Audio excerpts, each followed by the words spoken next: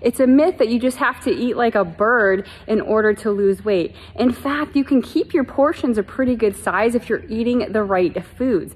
Now, a lot of times we're eating really calorie dense foods, and that's why our meals are so small, right? And that's not exciting. You eat it, you are still hungry, you don't really feel like you've got enough in. But here's the thing, when you balance out your meals, you add some protein, say some chicken, right? Or some meat or some eggs, along with some vegetables, you know, broccoli, spinach, green beans, whatever it is, you can balance that meal out. You can actually get a lot of volume in that meal, feel like you're eating a lot, but your calories for the meal is actually lower. So you don't necessarily have to cut your calories. You just want to focus more on eating whole foods that will give you a lot of volume, that will give you a lot of fill, and it's going to stay with you and keep you satisfied.